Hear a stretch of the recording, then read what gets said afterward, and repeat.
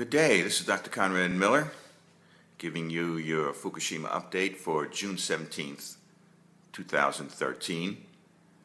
We're in the midst of reviewing about 18 hours of lectures and discussions from the New York City Symposium on Fukushima and the disaster tsunami earthquake that occurred at the power plant there especially.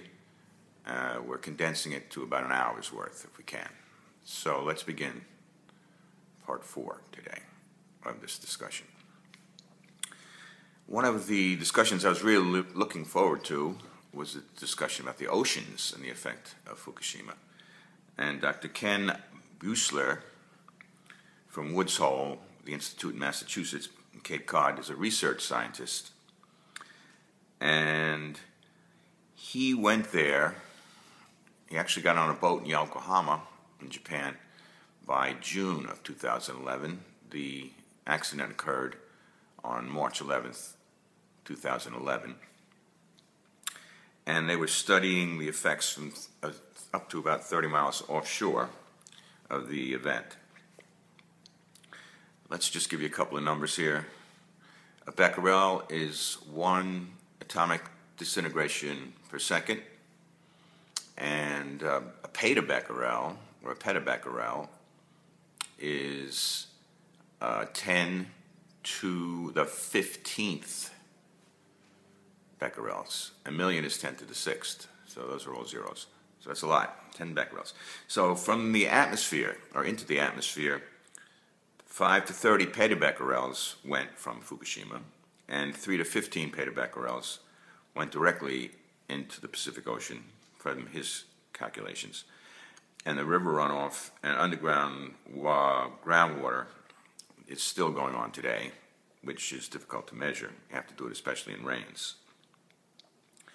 He says that more than 80% of the cesium and the other radionuclides that result from fissioning uranium went into the ocean. But there's a large amount of uncertainty about the quantity. Chernobyl contributed about 85 petabecquerels altogether, and about 10 to 20% of that went into the ocean, about 9 to 17 petabecquerels. Now, typically, you have natural occurring elements that are radioactive. Potassium-40 in the ocean. These are in the ocean. Potassium-40 and uranium-238 are two of the most plentiful ones, he said. So there, for the uranium-238, there's about 37,000 petabecquerels in the ocean. And for potassium-40, which is also radioactive, 15 million petabecquerels are in the ocean. And these are the naturally occurring ones.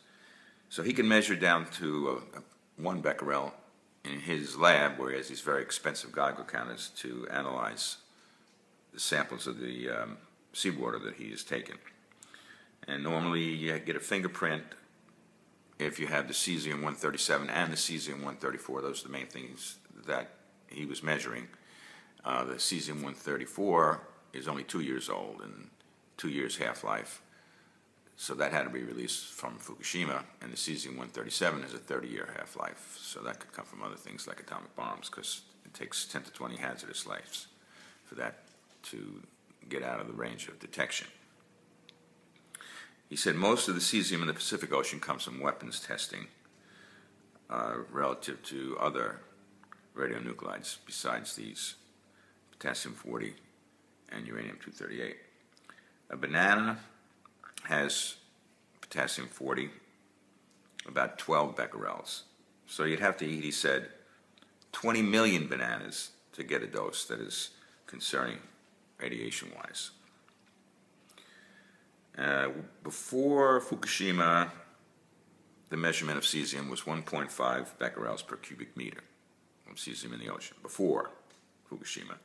Now it's running about 1,000 to 10,000 becquerels per cubic meter. And that's above the range where it's acceptable. There was around 50 million becquerels per cubic meter close to the plant in the ocean right after the accident, and that has dropped but there are hot spots in the ocean still found close to the plant. The United States drinking water limit is 8,000 becquerels per cubic meter. So the cesium in the ocean, basically today, he showed us a graph, is around 1,000 becquerels per cubic meter by the end of 2012. And he calls these levels safe for the marine biota, the animals and plants in the ocean, and human exposure. And the highest levels post-Chernobyl in the ocean were 1,000 becquerels per cubic meter, which were unprecedented high levels. And greater than 10,000 becquerels per cubic meter, you would have reproductive effects on land and mortality too. TEPCO, the company that runs the plant, is allowed 90,000 becquerels per cubic meter release into the ocean by their operating license because these levels are considered safe. He talked about the debris. He said it moves faster than the cesium in the ocean because the debris has a little bit of component of being on top of the water, so the winds will blow the debris faster than the cesium. The edge of the cesium was detected in March of 2012, about halfway across the Pacific, and should be reaching the Southern California area this summer at 10 becquerels per cubic meter. But we don't know exact levels in between. At a Tokyo Symposium in November 2012, they found there was a lot of seepage that was continuing from Fukushima plant, and a lot of the cesium contamination was going to the seafloor. 94 terabecquerels were counted at the seafloor, and off the plant about 15 terabecquerels at the surface. So a terabecquerel is 10 to the 12th. 12 zeros, maybe a million becquerels would be 6 zeros. But they have to do a study after the rain to really, so they can catch the flow. And he said rivers continue to be the source and will be for decades to come of the cesium, and also the Daiichi plant, which is leaking at 10 million becquerels per hour of cesium from units 1 through 3. Now, he was not aware of that number when he did his calculations, so that you have to remember that a little bit.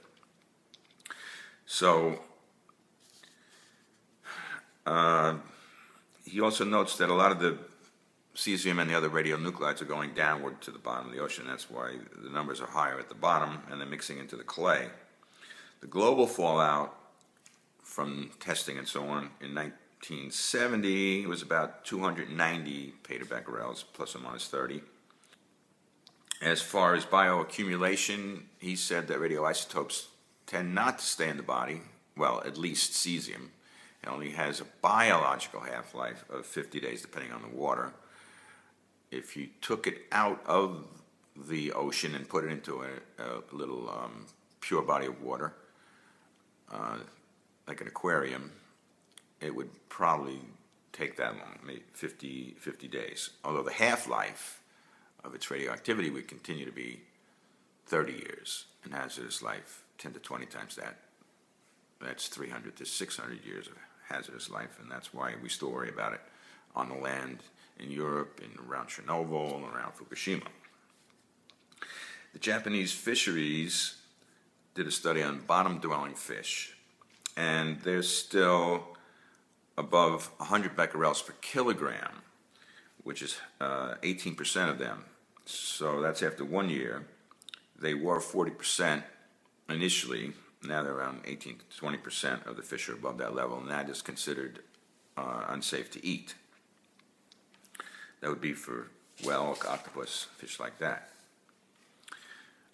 So he says that means the fisheries in Japan should remain closed. The highest values, he said, were fish in the embayment area around the plant, and they were not just 100 becquerels per kilogram, but 250,000 becquerels per kilogram in those fish, so you wouldn't want to eat them. Now, Nick Fisher told us in a previous video, the January 17th, 2013 Fukushima update, that he studied those tuna fish that migrated from Japan to San Diego waters all 15 of those fish tested positive for cesium radioactivity at 10 becquerels per kilogram per dry weight, which is only about 3% of the radioactivity of the potassium-40, the naturally occurring radioactivity of the ocean that's in the fish. Then, following Dr. Buesseler's lecture, we had a presentation from Marek Niedzela on the differential diagnosis of ultrasonic thyroid lesions in children. Basically, he said that in kids this is uncommon before puberty, but there was an increase in incidence after Chernobyl, especially in females. So in kids, females under 15, it was more prominent in females, 1.5 to 1 compared to males, 1.5 females to 1 male case. And then between the ages of 15 and 19, it went up to 3 to 1 females to male. And then in adults, 4 to 1 females to male. So that's very important to know. And we'll have a little follow-up on that when Mary Elson talks further about gender effects. And Dr. Helen Caldicott added a few things. She noted that around Fukushima, they are finding increased thyroid lesions, but they're not following them if they're 5 millimeters or less until 2 years later when they do another ultrasound. And she said that also cesium and iodine radioactive go to the thyroid.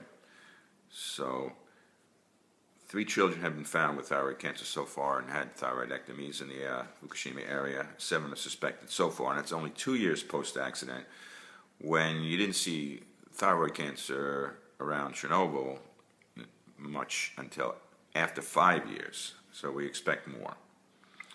She noted that 42% of children in the Chernobyl area, 42% have thyroid abnormalities, either nodules or cysts, by ultrasound. And small nodules can be malignant. So these should be followed up meticulously.